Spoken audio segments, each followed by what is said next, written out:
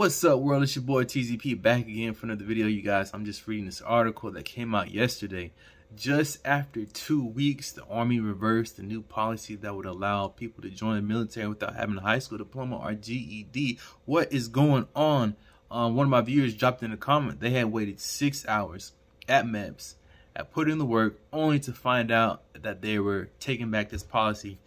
He was the first person to let me know. Right now, I'm reading this article online titled, Army swiftly backpedals on policy, dropping high school diploma requirement.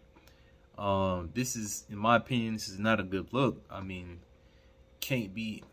I understand that the Army is about 40% short of its goal for this year as far as recruiting, but you know, making a major significant change in the policy like that and changing it after 1 week is basically like getting people's hopes up, you know, of a shot that they might not have that they don't have a chance in doing, and then just closing the door within 1 week. So I think that's pretty messed up, but I want to try and find a reason here in the article.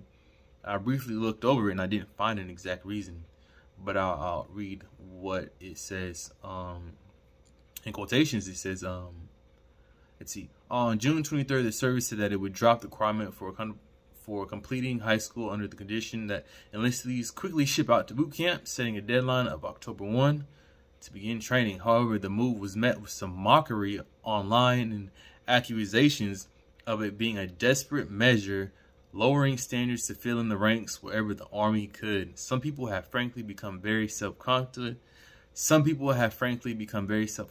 Of the news coverage.